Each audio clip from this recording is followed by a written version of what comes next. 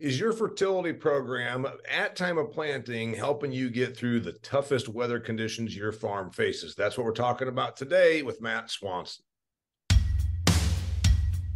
Welcome to Extreme Ag's Cutting the Curve podcast, where you get a guaranteed return on investment of your time as we cut your learning curve with the information you can apply to your farming operation immediately. Extreme Ag, we've already made the mistakes, so you don't have to.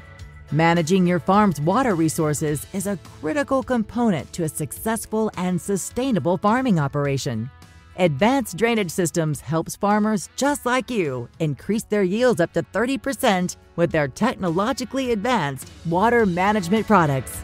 Visit adspipe.com to see how they can keep your business flowing. Now, here's your host, Damian Mason. Hey there, thanks for joining us for another fantastic episode of Extreme Ag's Cutting the Curve. It's me, Damian Mason, but you knew that. You heard that in the introduction. Now we're talking about in-furrow fertility at time of planting and its benefit, because you might be facing some very stressful weather right now. We're recording this on July 12th. Much of the country is seeing some pretty tough situations. We've got some high winds. We've got hail. We're hearing about, lots of drought issues. Matt Swanson is in Western Illinois, and he was in the tech stream of Extreme Ag about last week. And he said, man, I don't know what the yield's going to look like, but the response and the way this stuff is holding up is really impressing me. What he's doing is he's putting in-furrow fertility at time planting from AgroLiquid in a plot. And this is an experiment that Matt is doing because he wants to see what the response is. And what he's seen so far is kind of impressive. So anyway, tell us all about the experiment and why you're excited about it. Yeah, so we did basically a 4-way in-furrow trial with our grower standard practice, AgroLiquid's in-furrow program that they wanted to trial, and then 2 additional ones. And this field is a field I drive by every day, multiple times a day. And due to the drought conditions that we had been having and still kind of are, although it started to rain now finally, we had really poor nutrient availability. And what I saw was you could find the AgroLiquid plots or the repetitions from the road easily. Yeah. So that's by the way, that's a drive-by, and a lot of people are going to say, okay, great. So he drove by and this area looks better than others. Yeah. First off, you can discount that as being true analysis, and we will get deeper into it. You will actually run it analytically and diagnostically, et cetera. But the reality is a windshield analysis is also not a bad first pass. The fact is you've got some real crummy weather. You got some really tough situations, and it's obvious that this looks different than the rest. Yeah. Oh, yeah, it's completely obvious. It's probably 6 inches to a foot taller. The root development is better, and you could say that the level of stress between, as we talk a lot about on Extreme Ag, the level of stress that the AgroLiquid plot is undergoing is significantly less where we had the in-furrow fertility. Yeah. So tell us what you did versus what you normally do. You are not big on, you said before we hit record, you're not big typically on doing at time of planting fertility treatment in furrow because you haven't seen much of a response. That's right. That's something we started doing about 2012. Say 2016, 2017, we moved the fertility out and just concentrated with the fertility itself on the 2x2. Now we still run in-furrow, we still run insecticide and CCAT and other things like that in the furrow, but specifically we had stopped running what I call NPK or the macro fertility in the furrow. Now we still run some micros, things like that. And you still run micros in the furrow, or you run everything? Everything on fertility was going on the 2 inch by 2 inch. So we would run a little bit of some of the micros in the furrow, and then some of the ones that don't play well with seed, we'd run in the 2x2, and then we'd run our NPK in the 2x2. So you did 40 acres, and the experiment involves what products from AgroLiquid? Yeah, so the AgroLiquid products we used a half a gallon of Micro 500. We used their Calibrate, which is their K product, potassium product. We used Pro Germinator, which is an NPK product, and then we used Liberate Calcium, which is something that Kelly has talked about a lot, but it's just a calcium product. By the way, Liberate CA is to Kelly Garrett as boron is to Chad Henderson. Yes. They both they kind of get a little bit whacked on this subject. All right. So the point is, you did this, and it's different than normal practice. You put it out on 40 acres, and you're seeing. Did you see a response at time of emergence, or did it all just happen when you went out there and said, "Man, everything else looks really bad because of the weather, and this looks good"? So you could see a slight difference in timing of emergence, but where it really started to show is as it continued to stay dry and the other plots slowed down. This one never looked like it had a bad day. Now, tissue wise, I'm sure it did, but it never got bad enough where you could see it visually, right? And we talk about during plant diagnostics, if you can see a nutrient deficiency, you're already way past where you should have been. Tissue wise, on the tissue test, we can pick those up when you can't see them. So in this case, as it continued to stay dry and got drier, the AgroLiquid plot with the In-Furrow Fertility and that available fertility right under the plant made a world of difference, enough that it wasn't visible. All right, so I'm going to play the skeptical viewer. I'm going to play the skeptical listener right now. If you're not getting adequate precipitation, which much of the country was struggling in June, including where I live, what the hell difference does it make? If you ain't got water, fertility is worth nothing. Answer me that. Well, yes and no. So on the corn side, on beans, I would somewhat agree, right? On beans, you're doing vegetative growth, but you don't have a lot of reproduction except for setting nodes, right? Right. And the bean, to a certain extent, is still going to set those nodes. Corn-wise, though, we are setting yield potential basically V3 and on, okay?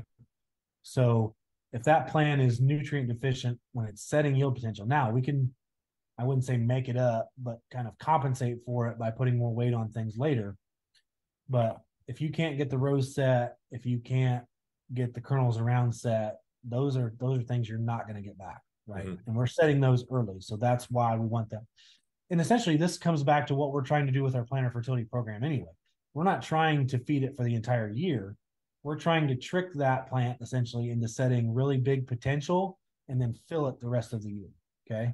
We're not putting enough fertility on with the planter to make it the whole year, right? But we're trying to tell the plant, here is all the available fertility you need, set a 22 around and a 50 long, and then we can fill it later. By the way, we've talked about it a lot. We covered it at Commodity Classic. We've covered it in different episodes here, but I think that it bears revisiting about the art of spoon feeding. Even Matt Miles talks about, until a few years ago, until he really started digging into this and getting with the Extreme Ag guys, he was throw a whole bunch of fertility out there. And, the reality is his soil leaches out. By the time you need it, it's gone. Well, where you are, you got good soils. You don't have the best Illinois soils, but you got better than Arkansas soils, frankly. Yeah. You don't have to spoon feed it. You could put a bunch of fertility out preseason or fall even, and probably be okay. But you're still probably losing yield potential. That's right. So the grower standard practice here is probably 180 to 250 pounds of pre-plant anhydrous in the fall, 200 and 300 pounds dry spread of DAP and potash. That's kind of a grower standard, right? There's going to be variations on that, but it's going to be very similar. If I call the co-op up in your part of the world and say, give me the standard stuff on grandma's farm over here, they're going to bring out that mix. Yep. Something like that. Yeah. Yep. So what we're doing, what our program here is that, but we still have challenges, like we have soils that have high reserve of fertility, but a lot of that fertility is not plant available.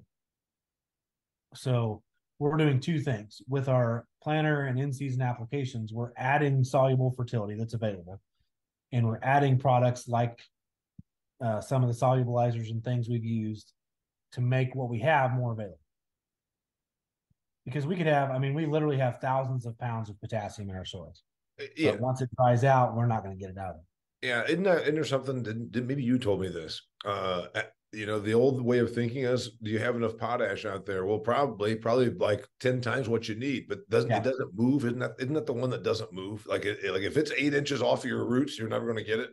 So phosphorus doesn't move. The potash side will leach if you have ample water, but the clay content in the soil will lock that potash away. So Answer me then about the availability. You still do think there's going to be a time now you're convinced at time of planting, put in stuff in furrow, and then come back again and do a couple more passes? Are you now going to start doing more fertility more regularly with less quantities each time? Well, I think that's the trend. I mean, there are things we're going to do pre-plant that we are fairly sure that are going to stick around. Like we can go out like Kelly does and run 70 to 120 pounds of anhydrous in the fall and be really confident that that's going to be around because of the soil types we have. It's not going to go away between October and April. No.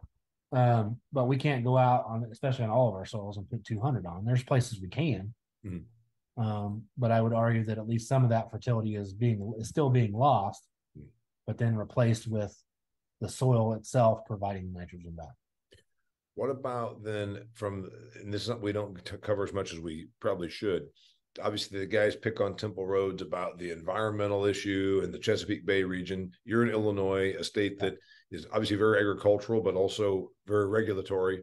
Are we going to get to where our old practices actually are going to be regulated out? Like, yeah, you can't go out and put excessive amounts of fertility on in October when obviously then it's on frozen ground come December and it could, be washing into our waterways. I think that day is coming. Your thought? I think it's coming faster in Illinois than it is in Iowa, for sure. Yeah.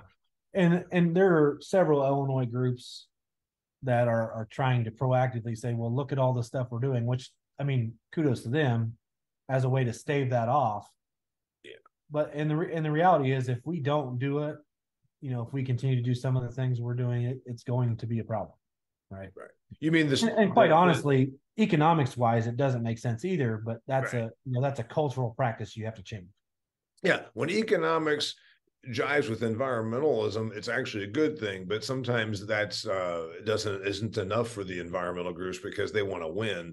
They want to win in Springfield at the State House, whatever that thing should be. I think the day is coming. I think it's probably much faster than most people think, where there's going to be a lot more scrutiny on us. When you said that the groups that we're talking about, like the Illinois corn growers or whatever, they're talking about buffer strips and the CRP and reduced tillage and all that stuff, which is all great. But let's face it, there's lots of places that ain't happening. No, and to be honest, farmers are just as guilty of being the problem here as the environmentalist is. I mean, farmers can be incredibly stubborn, and if they've done something a certain way for a long time, their initial reaction, at least a lot of them, the initial reaction is going to be, well, you shouldn't tell me how to do this because I've been doing this forever. That may be true, but the fact you've been doing it forever doesn't mean it's the best course of action. I am so glad you said that, because I get sometimes people lashing out when I say that, because what you just said is very accurate and very true. All right. So about the results, what do you think we're going to see from here? You're at tassel. Obviously your corn's not, your corn's full. We're all over. I've got stuff that's approaching tassel. We're at tassel. I've got stuff that literally just emerged in the last 2 weeks because we finally got enough rain to get it to come up. So. Okay, take me from here now forward. We're recording this on July 12th. What's the fertility program from here forward to jive with what on that 40 acres, plot with AgroLiquid? You've already got 4 products or 5 that time of planting. Now what? Yeah, so we're going to break that plot up into 3 different sub trials, essentially. Yep. To try some of their other products in the Y-drop application. We're going to start that probably next week at this point. At I think we're V6, V7 on that plot. And, some of the things we're going to do with them is replace our potassium source. Replace our potassium source with their Calibate product, which we use at planting. We're going to also try replacing our sulfur source with their Access product. We're going to do some trials where we add some more calcium. And I think there's one more. Let me look and make sure. So you're breaking the 40-acre plot into 4 subsequent then tests on how you do July or August treatments. That's right. So how we do our 2 Y-drop applications, we're going to change the products in those from our grower standard to 3 different versions of something similar with an AgroLiquid product. We're recording this mid-July. Your next treatment's coming up in the next week. Yeah, week. Yeah.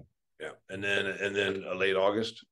We'll probably do, let's see, it'll be call it the second week or third week of July. We'll probably hit it again in 2 or 3 weeks. Yeah. So beginning of August. And then the hope that you like, what does excite you? What do you think? Okay, you know what? This is something I'd be excited to bring them out here and show them my property in Illinois, because I'd want to say, man, look what we learned. What's success look like for you? Well, I mean, success looks the same every year. For us, it's at the end of the day, it may look pretty, but does it return dollars? And I would like to see, 2x. Now, if we don't, if it's 1.5, but it's a big number, that's fine. But at the end of the day, it has to pencil minus the cost of the product. And that's 2x, meaning you'd like to at least get whatever you spend on this, you'd like to get double that in way of revenue. That's right. If I spend $50, I want to see $100. Sometimes we get there, sometimes we get 150. But yeah, right.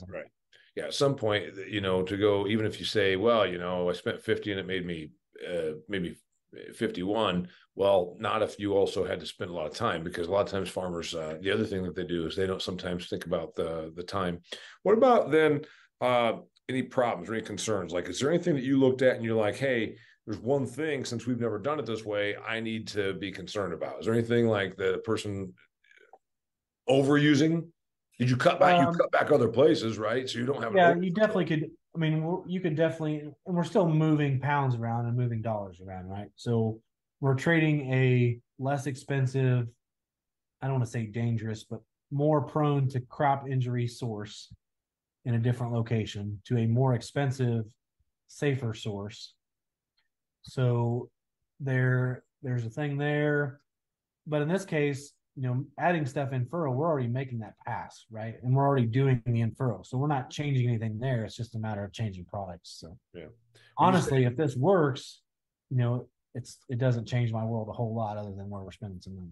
Removing something more dangerous, everybody winced a little bit. I assume you're talking about anhydrous. Well, no, in this case, what I'm talking about is a high salt fertility next to the plant. Dangerous to the plant itself, not to. Okay. I thought it was dangerous to you. So dangerous meaning the salt, which is something that we never thought about. I never heard about salt saturating, saturation points, et cetera, 10 years ago. That's more of a new thing on our radar. Am I right? Yeah, and all fertilizer, well, I wouldn't say all, but most fertilizers in some way, shape, or form are salts, right?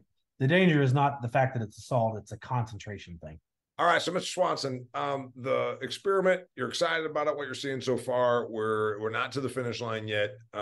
Take me down the road and tell me what you're hoping to see, and also what excites you, and also the big pullback on, man, my only concern is this. So kind of tell me your excitement and also your concern. Yeah, so I mean, we're taking a practice that we tried, abandoned, and now we're trying it again in a different formulation, and we're seeing at least some success in it. Obviously, we want to see yield results, and then we want to see whether those yield results generate a return on investment. That's going to be the end all be all here. But for this particular trial, we're not changing or adding a pass or doing anything like that. So all we really need to see is, does the product return the investment we have in it? In this case, it certainly looks like it's going to, but we'll have to see that when the combine rolls. Again, I think this just, it highlights the idea that, we've tried things in the past. We try things every year. Sometimes we go away from practices that aren't successful for us, but it never hurts to go back and revisit it, which is exactly what we're doing in this case, and see how that turns out. So, I mean, I know that we said that everything that's old is new again, but that's not necessarily true, because we improve it. Maybe that's not true with fashion. Everything that's old comes back again. What's in style comes back, from afros to bell bottoms to whatever. But the thing is, we actually improve the fashion here. I'll go with soybean population. It's been one of my favorite things since joining Extreme Ag. It used to be throw more soybeans out there. Hell, drill soybeans. Go out there, which Chad Henderson calls a controlled spill. Drill is a controlled spill. And now we're learning cut back population. Give them more space. They do more. I mean, there's a lot of these things that we went a different direction, and we're going back to sort of a previous practice. Well, it's just a matter of, like, as genetics change, as fertility change, the things that we do in furrow now as a group that are very similar kind of across the group, those are things that 5 years ago we weren't even really thinking about, or it was something that wow, it would be great if we could do this, but nobody makes that product. You know what I mean? And in some cases, we had to build that product, and in some cases, something came along. So you cannot be afraid to revisit something that you've previously discarded because you're in a new situation with a new product. I think that right there is where we're going to leave it. So you are experimenting with something and you are revisiting an old practice, which is actually a new practice, and it's been a modified practice. You're doing that with a bunch of products from AgroLiquid, which we're excited about. Keep us posted. By the way, if you are an extreme ag person, you've been paying attention to what we do here. We do this all the time, literally hundreds of episodes of Cutting the Curve, also hundreds of videos that guys like Matt Swanson and me with the other guys have produced. It's extremeag.farm. You can access all of this for free. Share it with somebody that can benefit from this. Our entire intention here is to help you up your farming game. And maybe it's time for you to try something that you used to do, but come back and do it a second time, do it better this time with some new technology. It's what Mr. Swanson's doing on his plot over there in Western Illinois. Stay tuned for more stuff. Thanks for being here, Mr. Swanson. Yeah, thank you, Damon. By the way, he went and put on a hat. If you're watching this, he insisted on wearing a hat, and it looks like this thing has been like shot with a 12 gauge and ran over by a semi. So I'm really glad he put that on because he wanted to, have the right appearance. Anyway, until next time, thanks for being here. The other one got burned in the truck.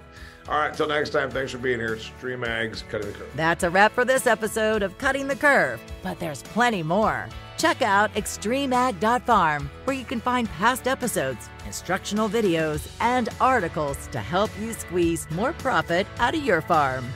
Cutting the Curve is brought to you by Advanced Drainage Systems, the leader in agriculture water management solutions.